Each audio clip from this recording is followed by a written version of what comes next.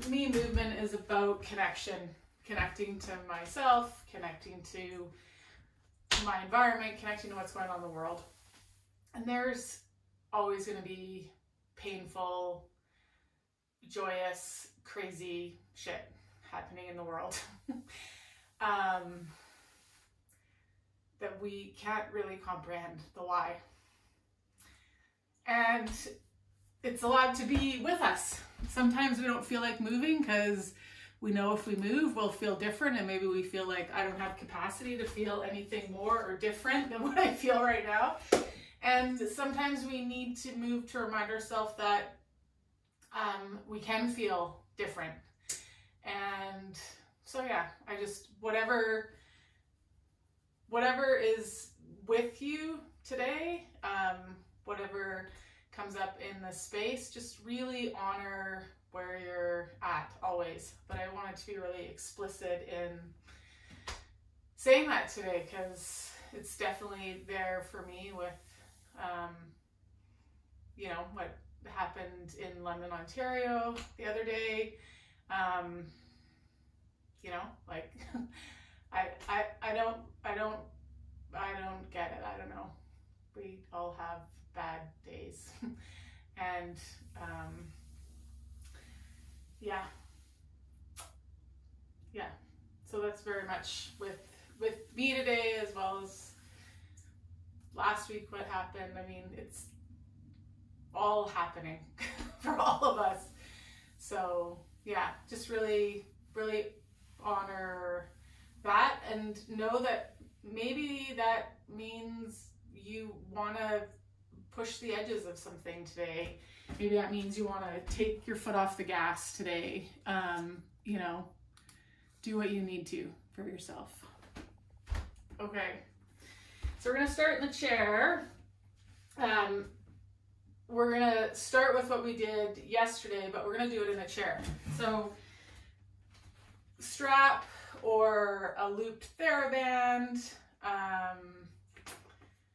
and I'm going to show a couple of different options. So in the chair, I've got my left foot up on the blocks. That's going to serve to be my knee. Then I'm going to put my strap around. And my other leg's going to be extended out on the floor. I'm going to have that knee a little bit bent. You can come with the leg out here. I find for me that on the chair, it wants to take my pelvis into an anterior tilt, so then I feel like I'm falling off the edge of the chair. So I'm going to keep that foot on the floor as well and keep that knee bent. So I've got it around the right side of my rib cage and then looped around the left knee.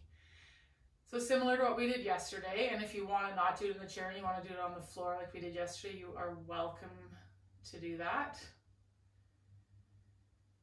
And just take a second once you get the strap on. If you don't have a strap, then what you might want to do is just keep the hand on the right rib cage in lieu of the strap. You could also take one of your blocks and place it under your arm. So you've got contact on that left side or that right side of the rib cage where we have the strap. So you've got that kinesthetic awareness. So many options. Just take a second and just rock the pelvis, kind of roll the sit bones under you and then rock them behind you. And come to land where you feel like you're right on top of those sit bones, which might not feel neutral for lots of us. It might actually feel like there's a bit of work that happens to be on those sit bones. And let's just take a few breaths and feel the movement of the strap. So you don't have to make the breath any deeper, but just feeling the movement that is with our inhale and exhale where that strap is.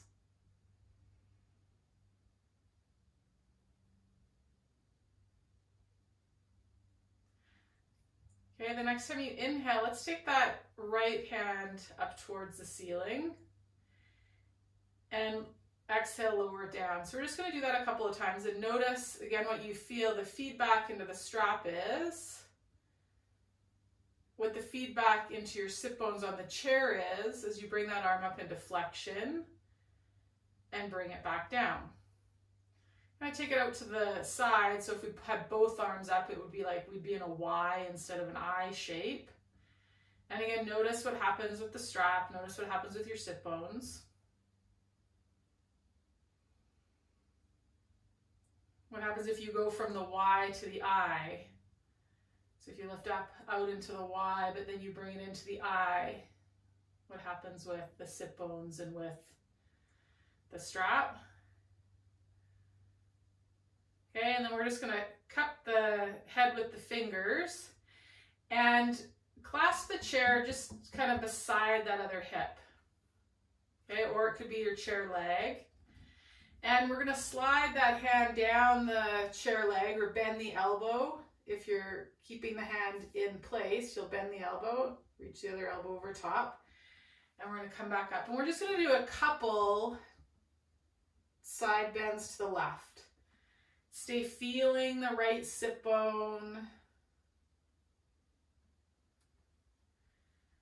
Okay, one more. And then we're going to release that hand down to the side of our chair or the chair leg, depending what your chair is like. I'm going to reach that other hand up and just bring it, again, fingertips to the side. So if you've got the chair leg, we're going to slide down that chair leg, reach the elbow overhead, keeping that left sitting bone in contact with the chair, and then we'll slide the hand back up. Or if your hand is stationary, you'll bend the elbow, that'll side bend you, and you'll straighten the right elbow.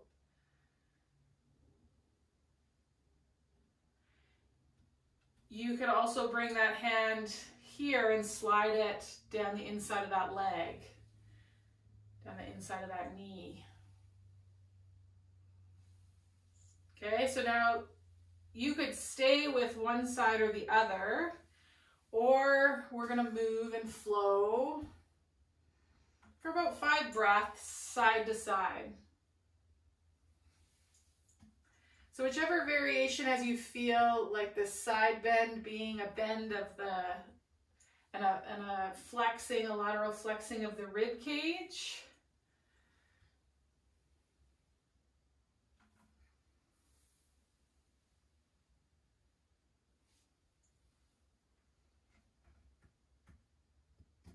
Okay, one more side bend to the right.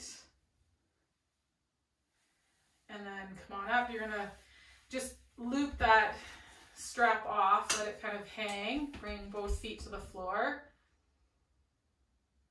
Find your sitting bones and just take 2 breaths here and just notice what you notice between the left and the right sides.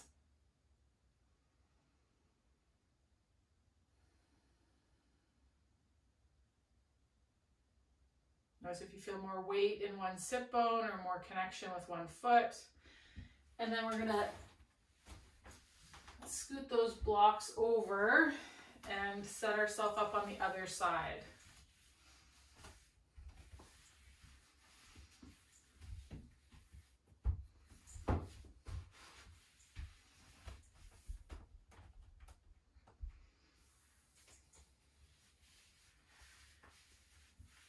Okay, once you get your strap on this other side, just take a couple of breaths here. You might kind of roll the sitting bones under you, tip them behind you. Again, find where you feel like you're on your pelvis. And that there's a really easy sense of verticality from the pelvis up to the head. Feel the movement of the breath on the strap, and then on your next inhale, we're just going to reach that arm straight up. And notice what happens with our rib cage, our shoulder, our pelvis.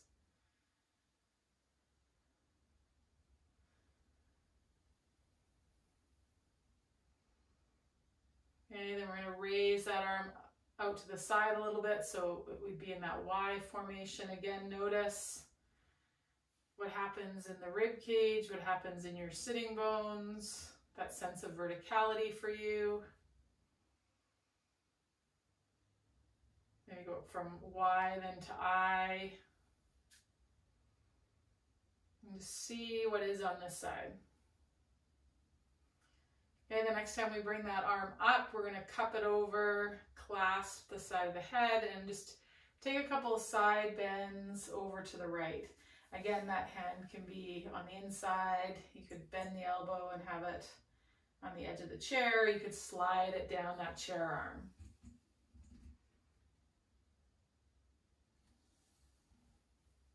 So I'm inhaling as I side bend and I'm exhaling to come out. You might be breathing the opposite. That's okay. You might be only moving on an inhale and pausing on an exhale, or vice versa. Just notice what you are doing. Maybe see if you can breathe in a different way than you are. Last time we're going to side bend to the side. And then release that, and we're going to side bend the other way. So clasping that head wherever you want to have that hand on the side of the chair. So now the strap is helping to compress those lateral ribs and help us decompress the right side.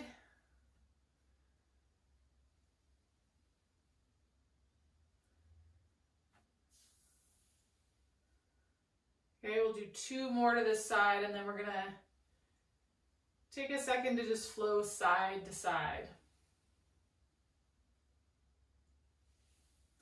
Okay, so just moving at your own pace.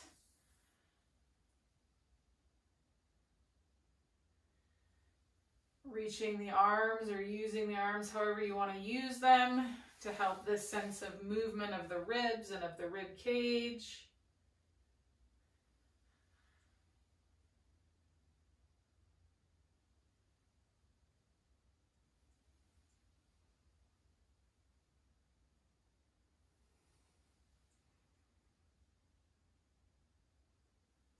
You know, do you want your focus to be feeling grounded through the pelvis? Do you want your focus to be feeling a stretch on the lateral body?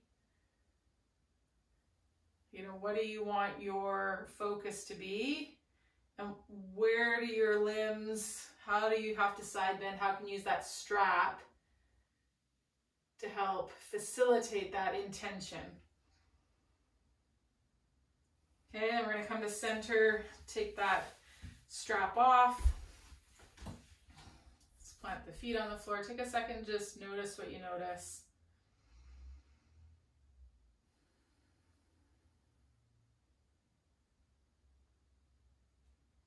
Feel the left and right side. Notice the movement of your inhale and your exhale, the quality of the breath itself.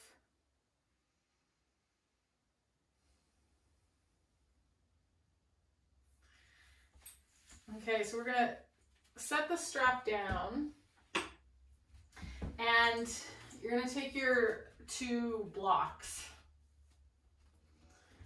If your blocks are like mine and they're cork, and that's, you know, several pounds, so if that's too much weight, or if they're wood, I have wood ones too, and they're really heavy.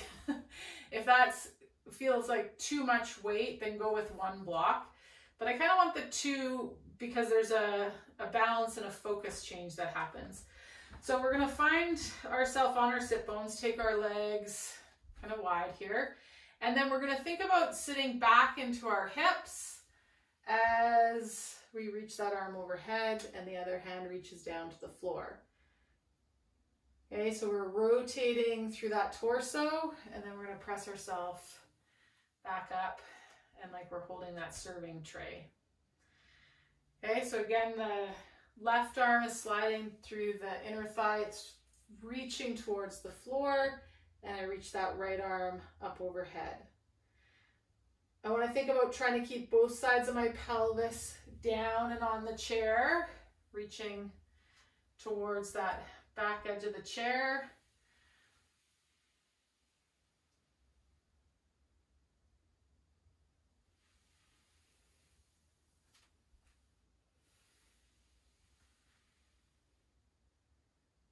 Maybe I just come to where my elbow comes to the inside of the knee and I don't go all the way down to the floor. Okay, we're going to do one more to this side. If you want to play a little bit, you could tip one of the blocks up on its end. Well,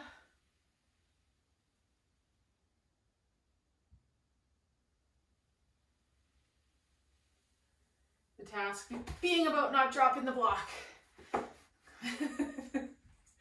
Okay, and then we're going to switch hands. Okay, so we've got that, the blocks balancing on that other side, and sliding that right arm down the inside of that right thigh, reaching that left hand up, feeling how it is to rotate the torso, hinge at the hips on this side, rotate at the shoulder. So just feel what's different on this side.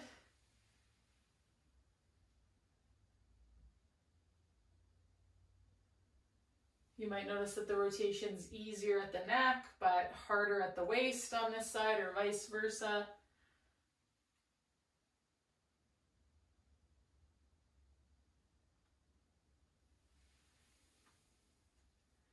Okay, one last one. If you want to tip the block up to give a slightly different focus.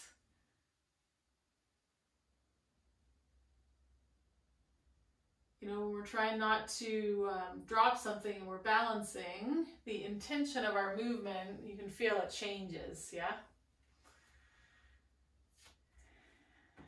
Okay, we're gonna set those guys down. We're gonna come down onto the floor, onto our back, and set the chair up at one end of your mat.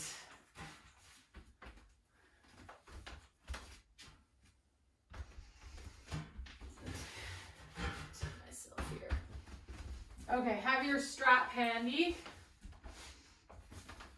And we're just gonna place our heels on the chair and nuzzle in close enough so the knees are at 90 degrees, hips are at 90 degrees. And when the heels come to the chair, just kind of notice like where the front of the foot is. So some of us, the front of the foot might point out that way, or one is up and one is out. Just kind of notice where the front of the foot points. And then we're going to think about starting to push down into the chair with the heels until the pelvis gets a little lighter. And then to lift it the rest of the way up, think of pulling from behind the knees to the bottom of the pelvis. You could also think about reaching like you're going to reach the ball of the foot to the chair. And it may or may not come to the chair depending on your ankles. And then we're going to lower back down. So we're just going to lift and lower a few times. We're not peeling up through the spine, so think of if you bring thumb to the bottom ribs and fingers to the front bones of the pelvis. We're just lifting the pelvis and trunk as a unit, feeling the back of the thighs, the butt, possibly back of the calves as we lift and lower. Okay, so now we're going to come to the edge of the chair with the ball of the foot. You may have to wiggle a little bit away or push the chair away so that the knees don't come, you're not too tight up. So think 90-90 at the hips and knees. Find the mound of the big toe and the pinky toe, and you're going to press the forefoot into the chair and lift the hips. And just notice how that is for you. You'll likely feel more lower leg calf stuff. Could feel a cramp in your foot. You likely won't lift as high. Okay, we just have to get the pelvis off the floor and then lower it back down. The next time that we press through the ball of the foot and the pinky and lift up, pause here. Think of lifting the heel. Get the heel as far away from the floor as you can, and then you're going to rock the heel towards the floor. Keep the pelvis lifted. Press the ball of the foot into the floor, lift the heel as high as you can, rock the heel to the floor. Press through the ball of the foot, lift the heel, rock the heel to the floor.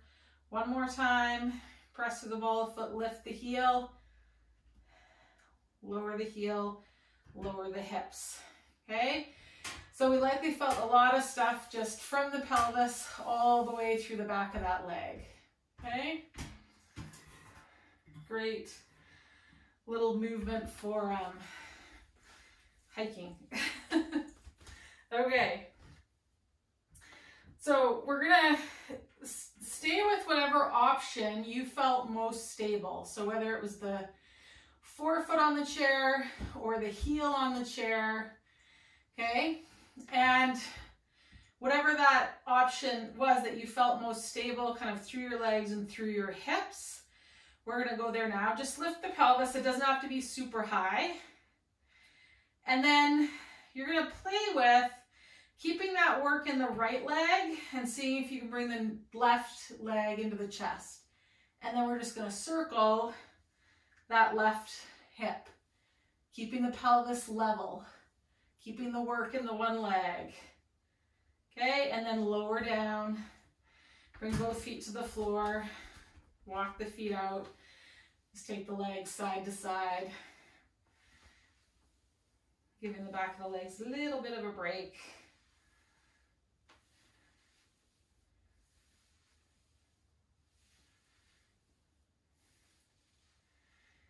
Okay, now we're going to come back to that doing it on the other side. You might choose a different strategy on this other side. So both feet to lift us, then working through that one leg, bringing the right knee into the chest, and again, circling that leg, keeping the pelvis nice and quiet. Push, push, push through that standing leg. If your pelvis is moving all over the place, keep both feet, just bring as much work into the one side as you can. Okay, and then lower yourself down, feet to the floor, walk the feet out a little bit, just taking the knees and the pelvis side to side, giving the back of the legs a little break. So we're gonna do that one more time on each side.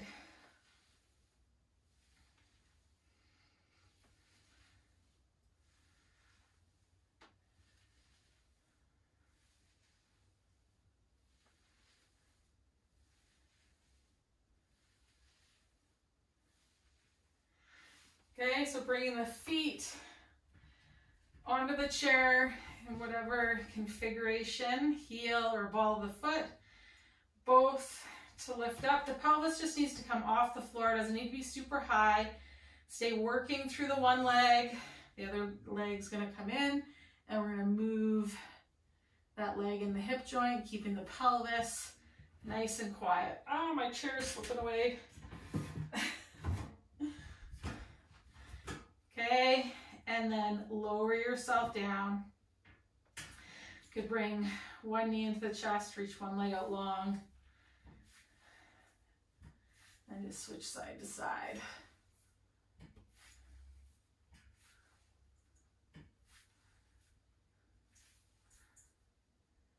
Okay, both feet come to the chair.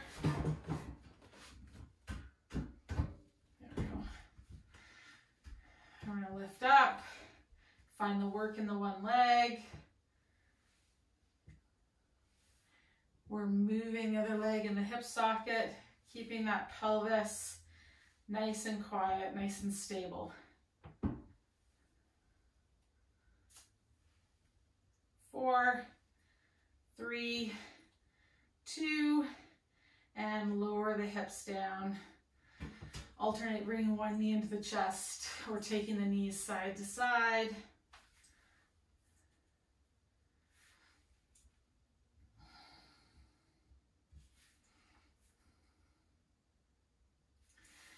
Okay, we're going to come over onto our side. Keep your chair there and keep a we're going to use the block. Okay. So we're going to come down on our side with our knees and hips at like 90 degrees.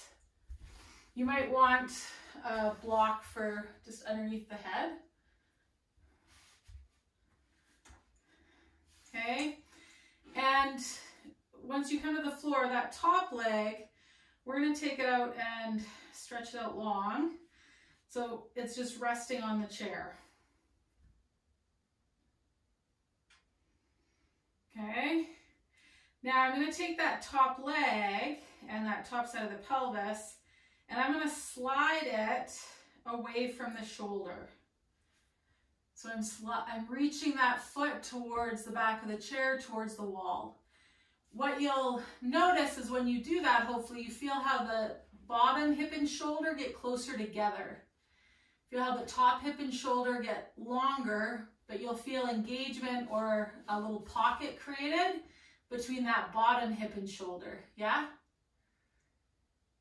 So we've got one side lengthening, one side shortening. So we're just gonna slide the top hip up and reach the top hip away. Slide the top hip up, reach the top hip away. So just feel the relationship between the top shoulder to hip and the bottom shoulder to hip.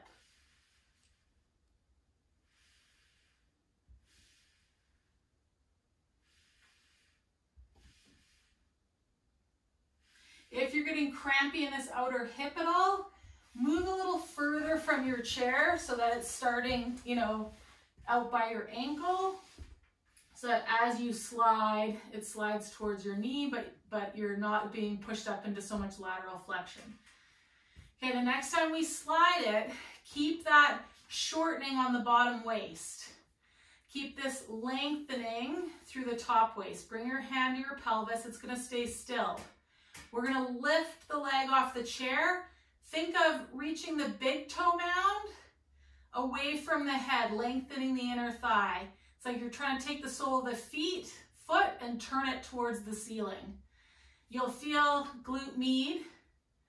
Okay, we're just going to hold it here. 4, 3, keep the waist long. 2, and 1, lower it down. Relax, let the pelvis rock to where it rocks to. Okay, we're going to do that 2 more times. So lengthen that top waist, move the pelvis away. Feel the bottom waist shorten. You might kind of press the bottom shoulder into the floor. Okay, then you're going to lift the leg, reach the big toe mound like you're trying to turn the sole of the foot towards the ceiling. 4, 3, 2, keep reaching it long, and 1. Lower it down, let the pelvis rock. Okay, we're going to do that 1 more time. Slide that leg away. Okay, feel that length. Keep the pelvis there. Lift the leg, reach the big toe like you're trying to turn the sole of the foot towards the ceiling.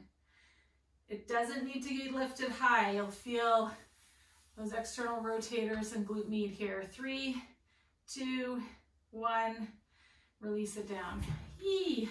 Let's come onto your back for a second.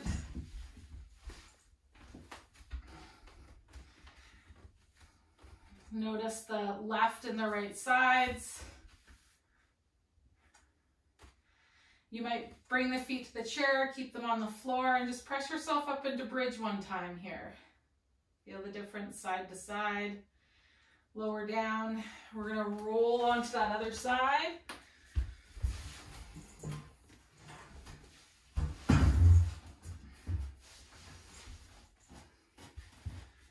So block underneath the head, bottom leg, hip and knee 90, top leg reaching out over top. Make sure, I didn't say this on the other side, I'm thinking of it now. Make sure when you set up on this side that the pelvis is stacked. So the top half of your pelvis is right over top of the bottom half of your pelvis. Watch that you haven't rolled the top hip off. Okay, make sure the top half of the pelvis is on the bottom half of the pelvis. Once you're here, we're just going to play with that reach. So slide the leg away from you. Hopefully you'll feel the bottom waist lift away from the floor, and then let it rock back. Reach that leg, feel the bottom waist get shorter, this side get longer, let it rock back.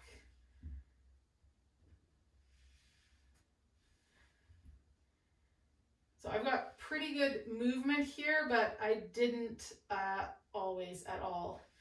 This was quite gluey for a long time. Okay, the next time that we slide that leg long, keep it long, keep the pelvis stacked, and then we're gonna lift that leg. Think of rotating the sole of the foot around so the big toe mound is towards the ceiling. It's like instead of the sole of the foot facing that way, you're trying to reach it that way. 2 and 1, lower down. Watch that when you hover that leg, we don't shorten at the waist. Okay, it's really common for the stuff between the pelvis and the rib cage to engage, to hold the leg up instead of the hip stuff. Okay, so again, slide that leg. Watch that you don't rotate away from the bottom half of the pelvis. For some of us, just coming here, you're going to feel that glute med. Okay, so you could just stay here. Think of reaching that sole of the foot away from the hip. If the pelvis can stay where it is and you want to add the leg lift, and you can stay long here and short on that bottom side of the waist, go for it. Reach the big toe mound towards the ceiling. 4, 3, 2, and 1. Lower down. We'll do that one more time. So this is where we're feeling it. So if you're feeling it here or you're feeling it back here, okay? Don't lift the leg. Play with another one of the pieces. Slide that leg long. Press the bottom shoulder, press the bottom hip into the floor. Lift the leg. Think of the big toe mound reaching around towards the ceiling. 4, 3, shaky, shaky, shaky. 2, and 1. Lower down. Whew. Okay, we're going to come onto our back. Just take a second on the back to notice the left and the right sides. You might press up into a bridge. Just feel how that feels. We're going to roll over onto the side and come up to standing. Keep your block handy.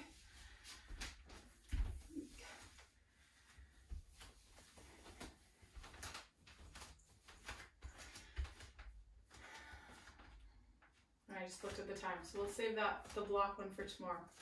Or if you're on Instagram, you can look at Instagram, and I use it there today in what I shared. I'm going to stand, just feel your feet on the floor and feel your sense of verticality. Maybe bring one hand to the low belly, one hand to the heart or to the throat or to the solar plexus, wherever feels like it needs to go. And with your next exhale, just feel how far down and where that exhale goes in the body. It'll come all the way down to the soles of the feet, maybe just to the bottom hand, or even just to the top hand. Notice where that exhale goes. See if you can stay inhabiting that area of the body with your next in-breath. As you exhale, feel where that exhale drops down into the body too. And again, see if you can maintain inhabiting that area of the body with your next in-breath.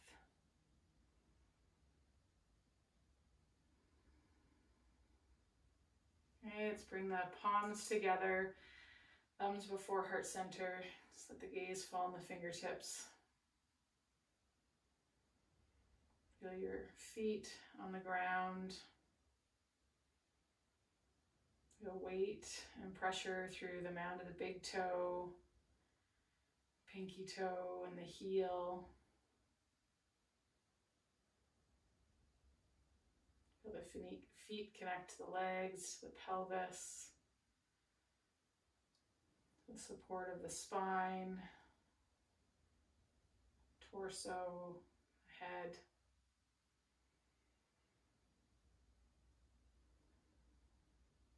Thank you for coming to your mat, for coming home to your intention and attention.